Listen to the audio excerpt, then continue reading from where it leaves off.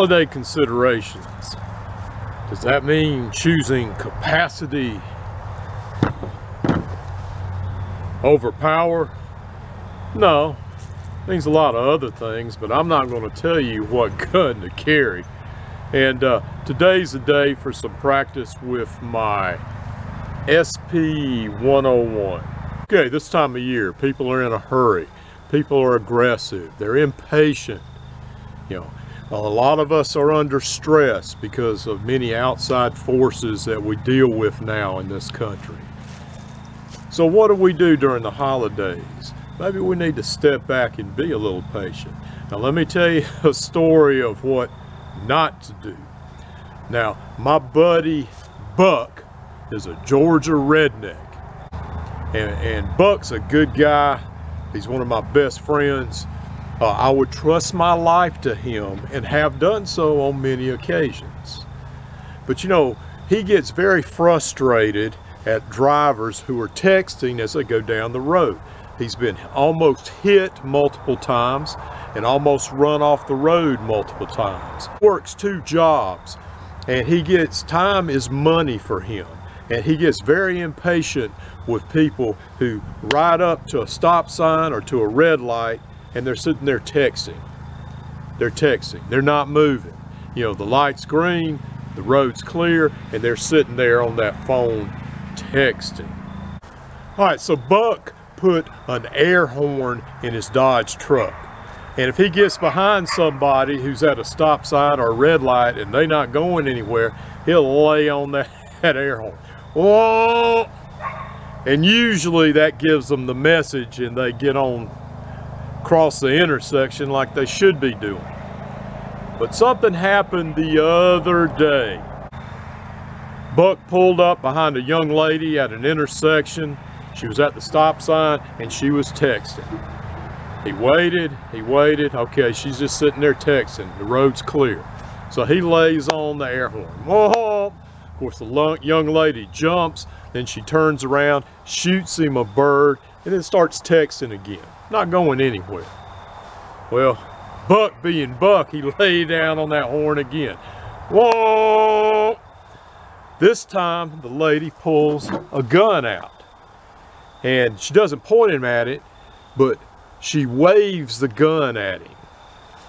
And Buck, being Buck, reaches down, pulls out his 1911 compact, and he waves it back at that young lady, to which she hit the gas, boom, into the intersection, almost hit another vehicle, and away she went. Now, it's a funny story, and I hope you get a laugh out of it, but in retrospect, what were the opportunity costs? That young woman could have caused an accident. Now, Buck being Buck had everything on video camera, on dash cam. But once again, somebody might have got seriously hurt because of that young woman's stupidity. Other things, she could have gone into road rage mode and started popping off rounds at Buck.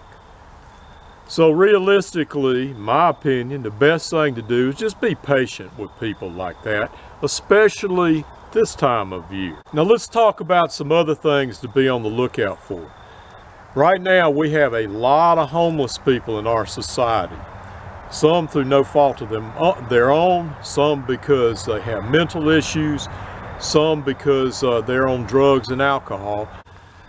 So anyway, the point is you have to be very careful. And the reason why, well, a year or so ago, and this is a good example of what could happen, there was a transient homeless guy coming from Savannah, Georgia into the town of Hardeeville, South Carolina. He got kicked out of the hotel he was staying in, and he wanted somebody to take him from point A to point B, whatever point B was. Well, there was a 77-year-old man in a parking lot across the street in his truck, minding his own business. The transient came up to him, hey, I need your truck, I need your truck. I need you to take me somewhere. I need to use your truck. And of course, the elderly gentleman, he got flustered, upset. There was an argument, and he tried to drive away. To which the transient pulls out a gun and shoots him 7 times, killing him. So I want to give you a word of caution in dealing with panhandlers, beggars, people who are transients. You know, don't talk to them. You know, be aware, but don't make eye contact. Don't show them any attention. Especially don't argue with them. Don't insult them. You know, just tell them if you have to, I don't have any money, and keep on going, or I can't help you, and keep on going.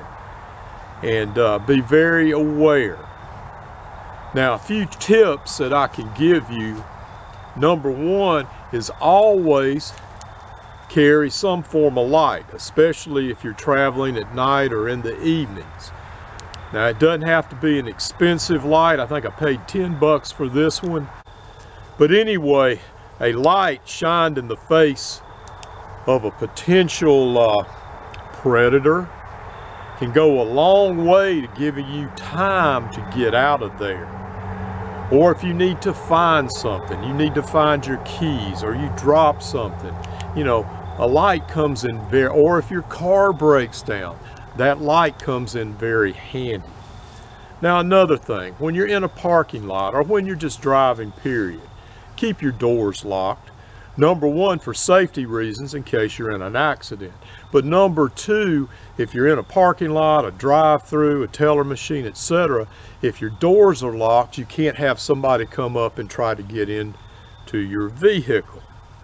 Now, as many of you who follow this channel know, you know, I'm left-handed.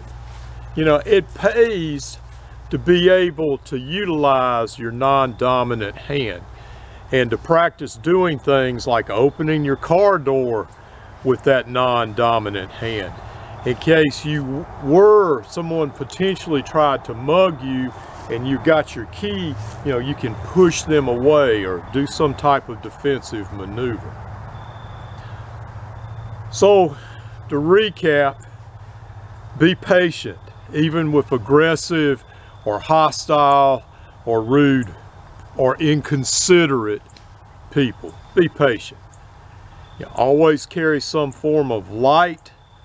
Lock your doors of your vehicle when you're in it. And last but not least, be able to use your non-dominant hand. And this is Greg with Lionquest Fitness, wishing you a blessed holiday season.